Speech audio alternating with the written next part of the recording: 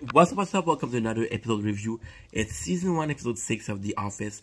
It is The Pretty Girl at Work. So, this is just is it a bad episode? No. But again, last episode of season 6, it was a bit special.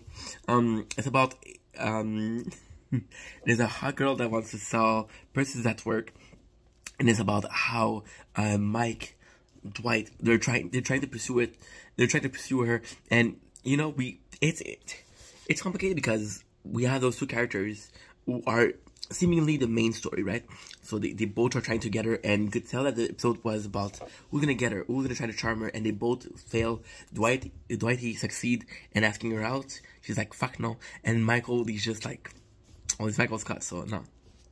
And it's really, to me, this is really interesting because underline of The Office, you got Jim and Pam. And Jim, you can see that he's really interested in Pam and he's making moves. My boy pulling in mad work, but it's not working. So, it's funny because two people were looking for a relationship, which was, again, Mike and Dwight again.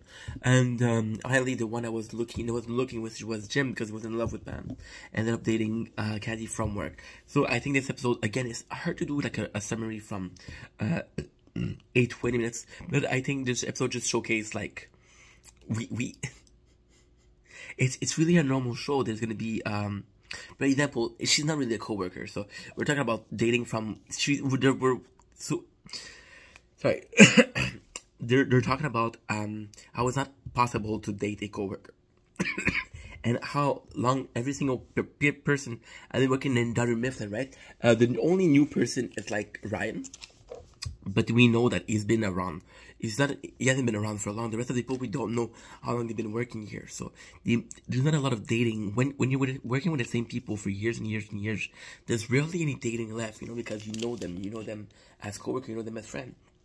And it's fun to showcase like, oh, these people, what would they do in a romantic situation? So Michael tried to clean his car. You can see that he's a fucking mess. You got Dwight, who's just trying to. Dwight actually pulls it off. To me, Dwight does the right thing, and he just asks her out to say, "Hey, you want to go out with me?" And yeah, and that's really just Jim got her. And it's actually because Jim didn't really put in. Well, he put in some work at the end, but not as much as the two guys.